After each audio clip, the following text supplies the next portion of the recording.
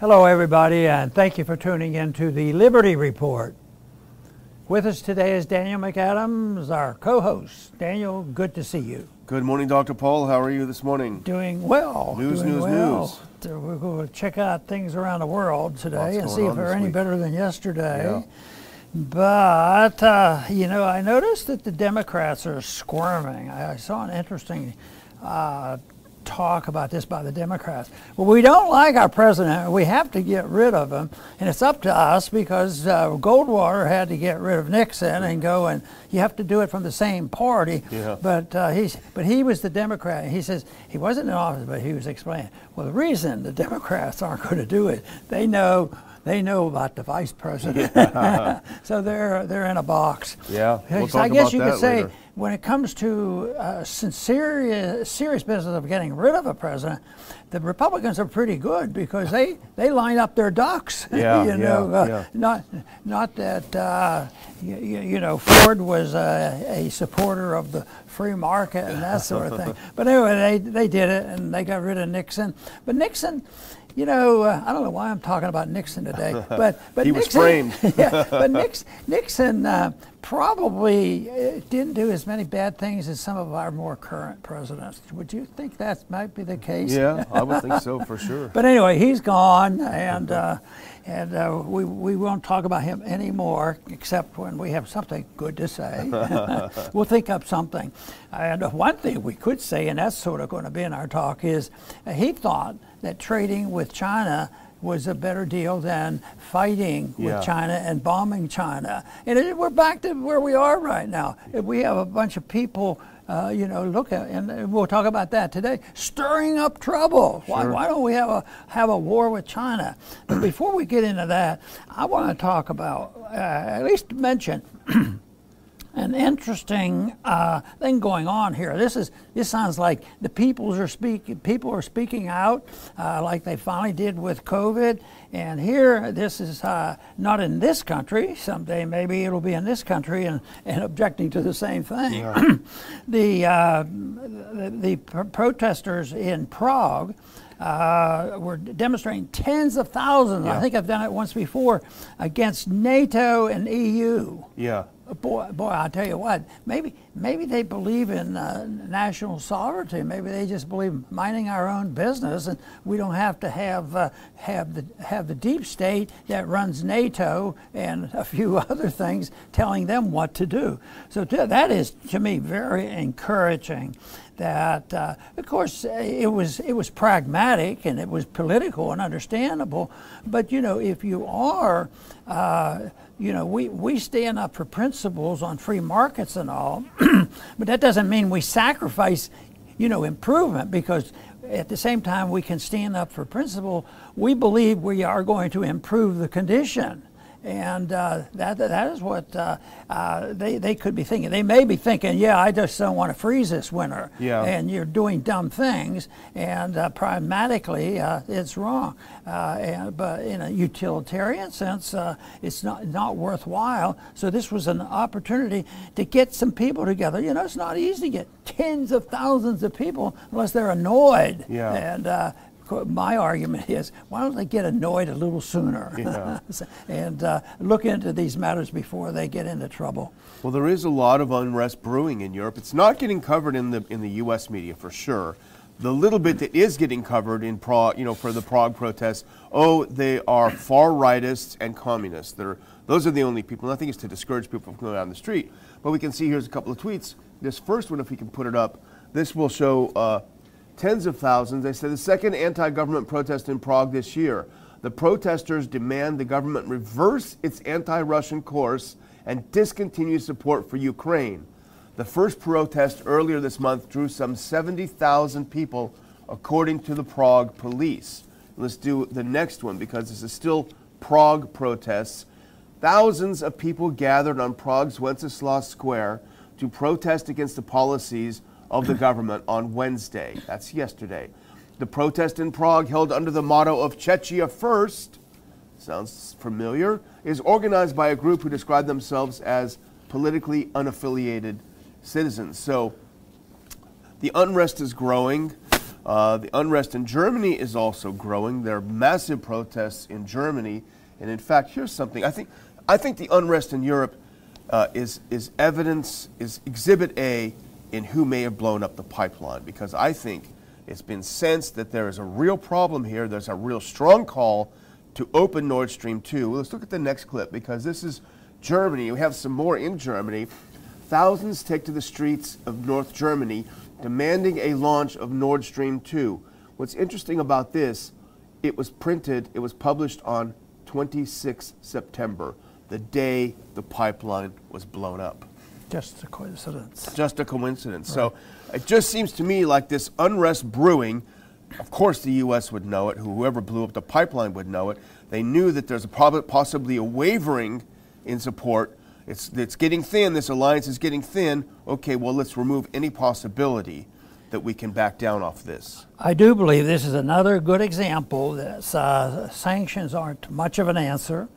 They very often can be equated to acts of war, and sanctions, sometimes they backfire. And the very people whose governments are instituting these things, those are the people that are hurt. How often will our government go around the world doing things to protect our national security and our national interests? But they don't realize that this doesn't hold much water, because, I doubt very much if the Czechs are going to blame Russia. Yeah. Like now, people come up, when that first came up, the first day this broke, we sort of poked fun at this. Who's going to believe Russia would do this to their own pipipeline? Yeah, tens of billions of dollars. But they keep repeating it. Yeah. And somebody suggested, well, that's the way an authoritarian government works. The more absurd it is, the more you say it, and the more the people will come to believing it. And then if you have some allies in the media, it's very helpful. And there's a lot of people in this country, in our country, who are sort of pleased with blaming Russia for everything. Everything, Bad weather. This isn't hard for them to understand. Oh, yeah, they had an ulterior motive. They maybe think that, well, I don't know. They may, but it's hard to even figure out what would the ulterior motive be, because it doesn't make any sense. Of course, to ridicule the people who criticize Russia for everything does not equate supporting Russia. That's the problem. Every time we say this, they say, "Oh, you're just Putin's people," Right. But let's do a couple more of these Germany protests, because I think Germany is in a way more significant than what's happening in Prague. Now, here is protests have begun against the energy policy of the authorities have begun in Germany. Thousands of Germans came to protest actions in the German city of Stralsund, together with Mayor Alexander Badrow, writes NPR Edition. Thousands of people out, and here's another one, the next one, in a town called, Gera, Germany. Stunning scenes. Thousands protest against the insane energy prices and demand an end to sanctions against Russia. And you can see they're holding a sign about Nord Stream 2. I think this is what spooked them. And in fact, let's put on that first video clip. This is of German protests. I think this is what spooked them. Particularly this clips like this. It's going to take a second to get it queued up. Very dramatic. Now listen to this. This is Germany. So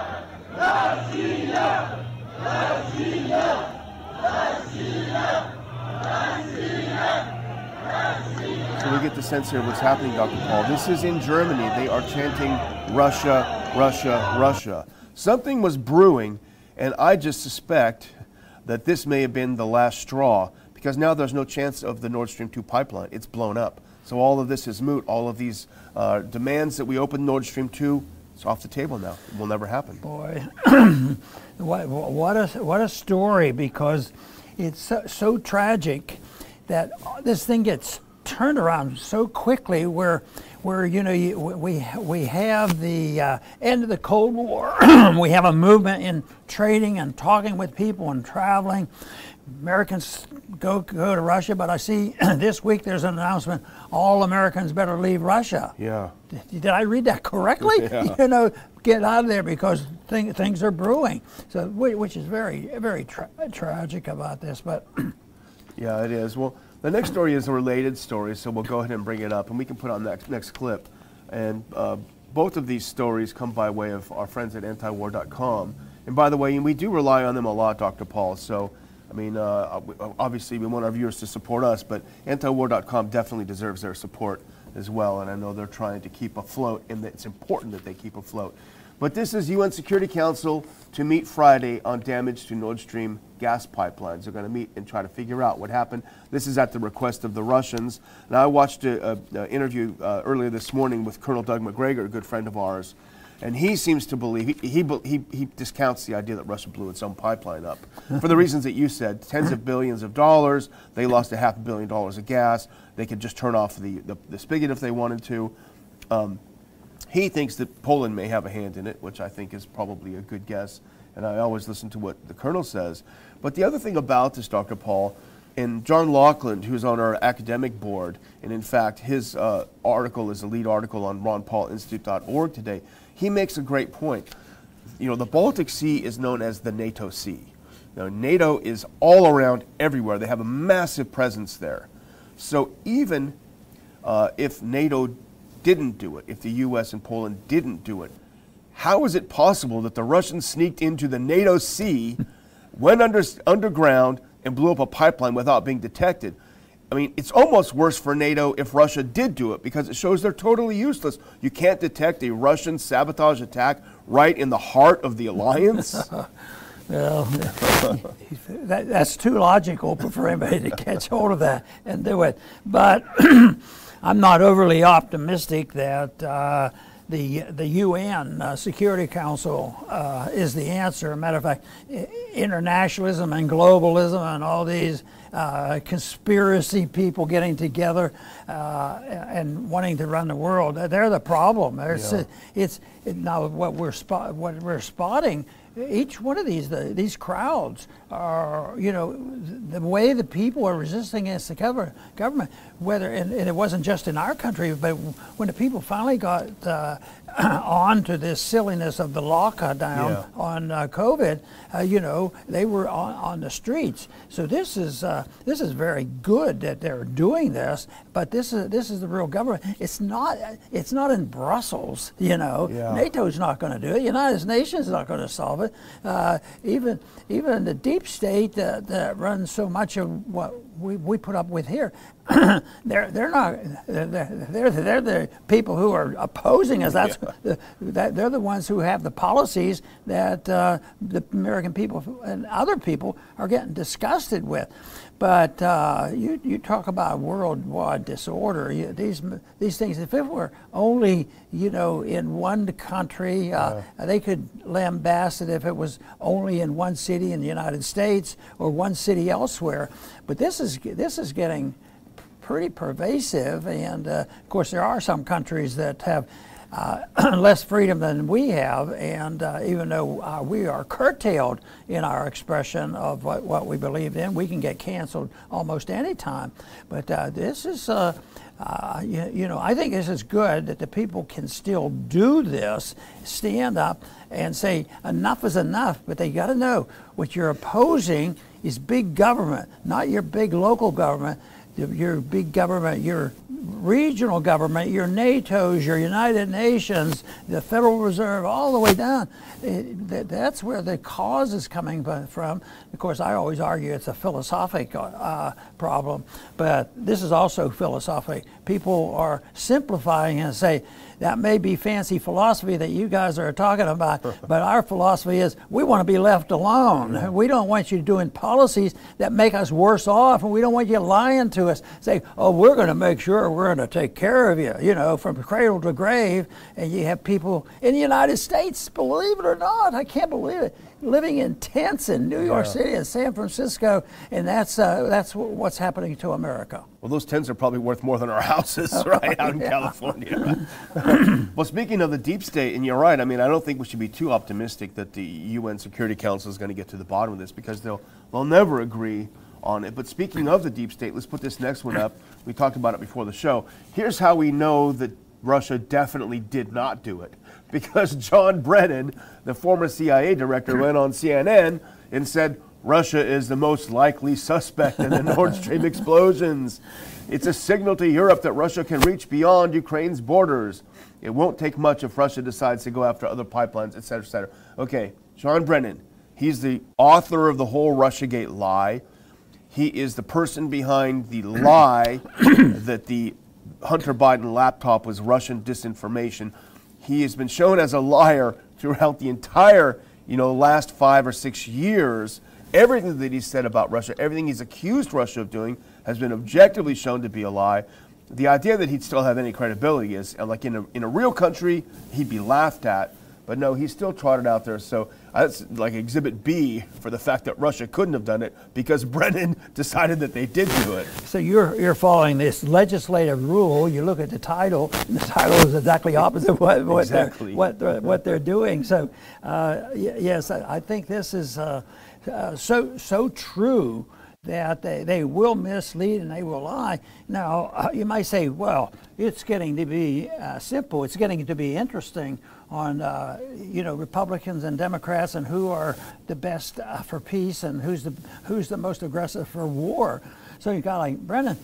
Most of them are bipartisan, but there's still a bunch of them in the Republican Party. Oh, yeah. So even though the Republican Party, some of the people who are closer to the people, the ones in the Congress, the demonstration that we talked about yesterday, more of those individuals are standing up and they're willing to take a vote and say, this. It used to be when I first went to Congress, if you had anything military or any dollar spent, we'd get 6 votes. Yeah. It's a little bit better than it was back then, mainly because we're broke. And the people are know they're pinching pennies, and they know it's not going to continue, and they'll take a hand out and fight for it. But they know this is not going to last, and that's why there's this scramble, to try to not only get their last pennies, but to try to get away from this stuff because the logic says that from the very beginning. A lot of us just figured it was never going to work, but it takes time, to really bankrupt a super, super wealthy, powerful country, and that is, but we've been able to do it, and I think all this stuff is a demonstration that we're a lot worse off than superficially a lot of people hope we are not. Right now, though, they're becoming aware of it, and that's why I think the demonstrations, in other words, it's going to grow. They're going to get bigger. Yeah. Well, I know you don't want to take credit for it openly, but I think the reason why those votes against that spending, back 10 years ago or so, why they kept increasing is because your person-to-person diplomacy in the Thursday lunches, etc., like you say, there was only a couple of votes against it, and then people slowly felt like they could come out of their shell, and that's because you were such a subversive and you got him in your office. But Massey is keeping that sense alive, but he's, in a way, I feel sorry for him because he's more isolated. There's no Walter Joneses, there's no Jimmy Duncans around, And no more reasonable progressive Democrats. Yeah, that's gone. They've just disappeared. Yeah, that's gone. Well, speaking of our favorite progressive Democrat, Kamala Harris, she took a little trip. She went over to the demilitarized zone. She went to the funeral of the assassinated former Japanese prime minister, and she was tough. Dr. Paul, she was tough. She looks like she's made out of presidential material. She says the U.S. will operate undaunted and unafraid in the Taiwan Straits. Well, there for a while we didn't know what she believed in or whatever, and she was really not the most popular person running for president last time. She got 3 votes. And immediately they put her second in line to become president of the world. It makes no sense. But like I mentioned, the Democrats are in a bind. But if they're in a bind, the country's in a bind. And some of these things are really, I see it, I guess I'm too sympathetic or see this in a general sense because it's pathetic and it's sort of sad and tragic what's going on. It makes you upset and angry at what they're doing. But when you look at what the president is doing, and now Kamala is That's why the Democrats are in a bind. They say, oh, I think we could get rid of the president. There's a sentiment there. But, the unwritten rule is, if you're really serious about getting rid of somebody, and this is why this fanfare with the impeachment of Trump, that was just political theater. That was what it was. But when you have to get rid of somebody, even if you're not the majority party, you have to have support from the party that the president belongs to. They have to support getting rid of him to get credibility.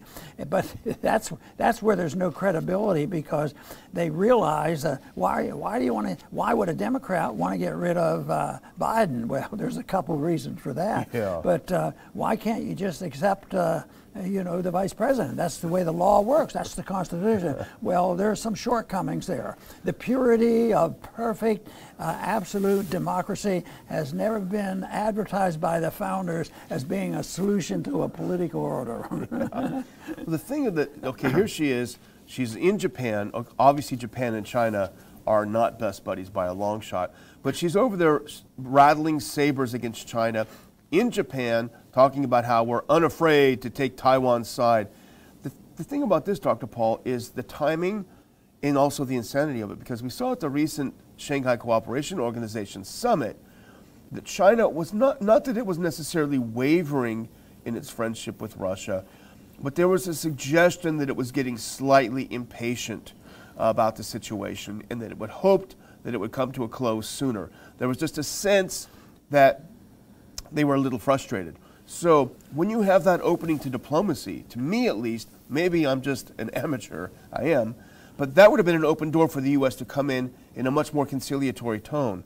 We understand that you're concerned and we want to mend the fence. Instead, they come in and just punch China in the face, and it just seems like not a missed opportunity, but it seems like the only thing they understand how to do is just to beat people up, and it doesn't work that way. Well, maybe she's a little bit naive or something. Maybe she's naive and think, well, the third in line for the presidency went over and did this, and our president, he doesn't say much about this, so I should go do it. And she's following in the steps of number 3, Pelosi. Yeah. And I understand that there was an episode in the last week that showed that trip overseas, and Pelosi's still involved. I guess this is her last hurrah, you know.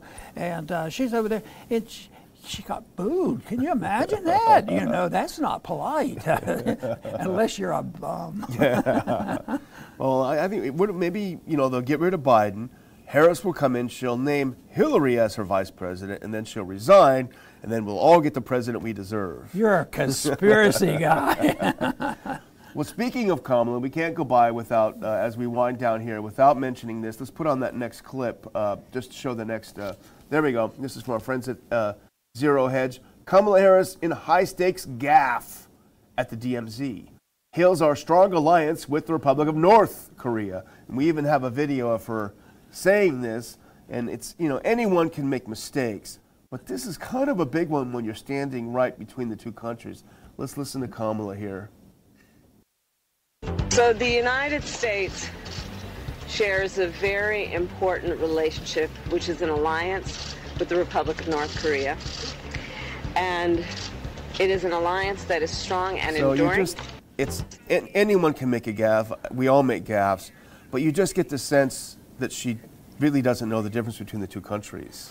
Well, somebody was one of the broadcasters said, anybody can do it. And they were sort of giving her a little bit of a pass. But then they also ended and say, yes, but the Vice President of the United States, you and I can do that, in conversation and have a slip of the tongue. But when you're the Vice President of the United States, talking in a serious manner, you shouldn't be making those kind of mistakes. I don't know, is that clip still playing in the background? I think I hear it still playing. You can turn that off, please. It's not a good look, whatever the case. You need to have some confidence in the vice president, particularly when the president seems to be teetering on the precipice at every turn. So, anyway, I'm going to close it out, Dr. Paul. First of all, with an announcement, and this is a fun thing that we're looking forward to. If we can put on that next clip. We are, the Ron Paul Liberty Report and Ron Paul are on locals now. Our partnership with Rumble is going very well. I got a nice note from the fellows at Rumble yesterday congratulating us on a couple of really upticks in our show. They've been very supportive, and Locals is an integral part of Rumble. Rumble owns Locals, and Locals is kind of, again, like a backstage pass. It's like the get together with friends. It's like what we have at our conferences where people get together. So Ron Paul is on Locals, ronpaul.locals.com. You can join for free. You can join for a small fee and get exclusive material. We're just getting started, so we're just starting to put some stuff up there, but we've got a lot of ideas about what we're going to do. I'll put a link in there, so go ahead and get started just by signing up for free to get a feel of what's going to happen. And finally, as this is my last show this week, I cannot go without saying, next one, I've got to be a huckster here and get some tickets sold. Ron Paul Institute Conference, Lake Jackson, Texas, November 5th. Cancel culture, the war on speech. As you say, Dr. Paul, the First Amendment is the most important. Without that, none of the other ones make any sense. Well, you know, I always have to caution myself because when I go to our conferences and groups, and I'll be going to one with the Mises Institute, groups like this in YAL, and I'm visiting with like-minded people, you come back and you think, you know, things aren't so bad. And I like that because it's upbeating and I get some benefit from that. But the whole thing is, you know, sometimes the reflections that we get and the comments we get from supporters and the enthusiasm we get, we got to be cautious. We have to still be realistic. We can't deceive ourselves because there's some days I wake up and I see some of these numbers because I've over the years, you know, the numbers weren't that important to me. The message is what I concentrated on. So that was something that I didn't worry about. But now some of these numbers come back, and they sort of get my attention, and I'm very pleased about it. But I put it up to the fact that there are so many people now, the numbers are growing, people who are willing to spread a message. I do believe that good messages are spread by word of mouth eventually, and the people have to stand up, and the attitude of the people really have a lot to do with it. But the purpose and the requirement of individuals to step forward and make a statement like we saw during the COVID episodes where a parent or somebody would stand for, I've had enough, and they got some coverage. So that is what's necessary. And it's out there. As bad as things are, I think the opposition that we're talking about, you know, the progressive era, the last 100 years of the destruction of our educational system, it's on its last legs, just as the monetary system, it's on its last legs. But what we better be doing is preparing in the best manner possible our side of the argument and what it should be replaced by, and that, of course, for me, is replacing it with a concept of individual liberty. And that will solve so many of our problems. I can't solve them all because I think the founders are also correct that yes, the Constitution is very important and it's a good set of rules and laws to follow, but it won't be worth much if the morality of the people is not such where they will support liberty and assume the responsibility. And of course, so we have two jobs. One, the message, and the other is to get people to, you know, get old-fashioned and understand the differences between a higher law and becoming a nihilist and say, well, you can't know anything, so we can do anything we want. That has to change, and I think it is in a way changing right now. I want to thank everybody for tuning in today to the Liberty Report. Please come back soon.